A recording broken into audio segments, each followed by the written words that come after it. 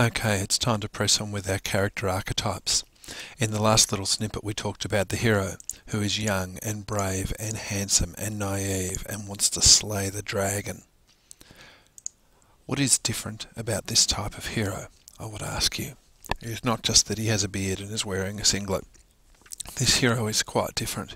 He is in fact the dark hero.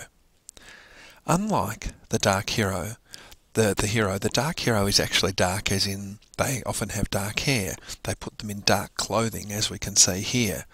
They are dangerous. You know, they have often actually killed people. They have done terrible things. And not necessarily because they had to, but sometimes they just had dark pasts where they were not good men. As this guy Money here in the Clint Eastwood classic Unforgiven. These are people who have done bad things. The dark hero is very much a man of action. You know, they will go out there and get the job done, maybe not nicely, but they will do what needs doing, and they are perhaps even more ready to go to action than the hero is. The central question for the dark hero is actually more interesting than the question is for the hero. The hero only has to ask themselves, can I beat the dragon?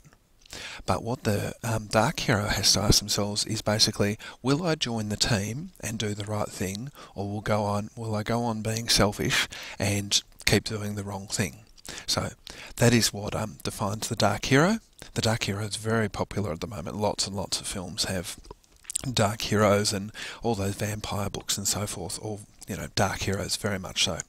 So before I go, pick up your favourite films, books, ask yourself, who's a dark hero? I bet you'll find them everywhere.